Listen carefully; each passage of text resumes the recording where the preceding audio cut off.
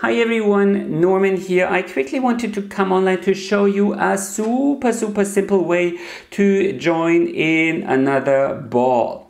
So you may know that there are things like the spit splice where you felt the two ends together.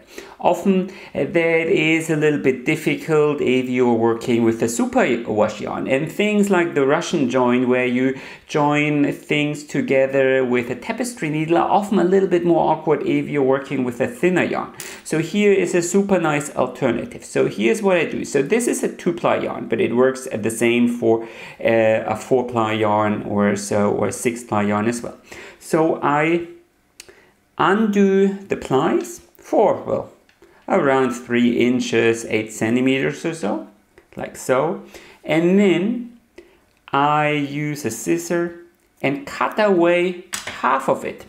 If you were using a 4-ply yarn, you would do the two strands that you cut away. And you do the exact same here on the other end.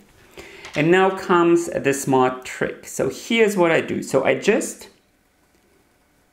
overlap these two ends, and then we let these two sides here realign, like roughly, see? So the two ends kind of meet. And then I use a little bit of spit, doesn't really have to be a lot. Place this portion in the palm of my hands and just rub things together. So this part here felts. It doesn't really need to be all that secure. And then I do the exact same thing here on the other end as well.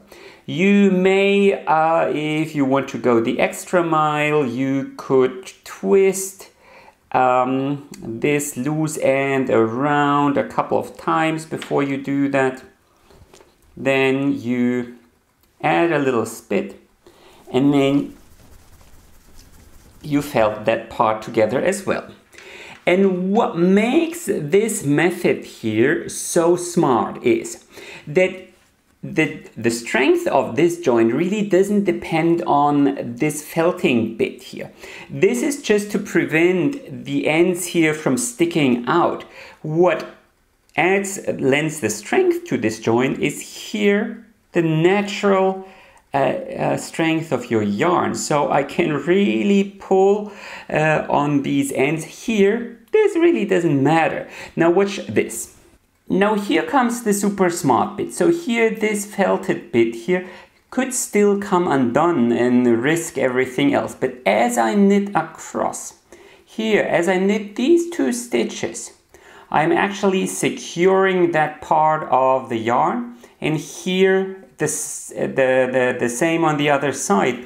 So even if this here would come undone, the natural friction of your fabric would keep the joint in place.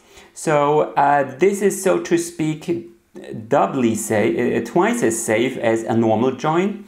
And because you trimmed away these ends here, you don't add any bulk, you don't add any ridges, and I think that's just marvelous.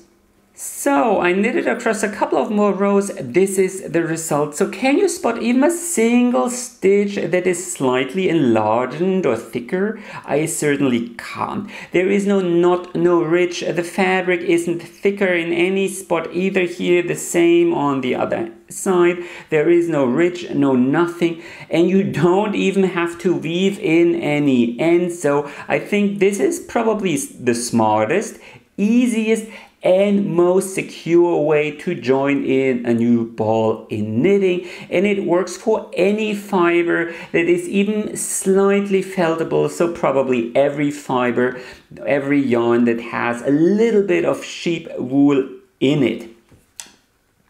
I wouldn't use this method for changing colors because it's very hard to time the exact place of the color transition. But if you just want to join in a new ball, this is perfect. Anyway, please like this video if you enjoyed watching, comment with your questions, and of course, consider subscribing to my channel if you don't want to miss any new videos.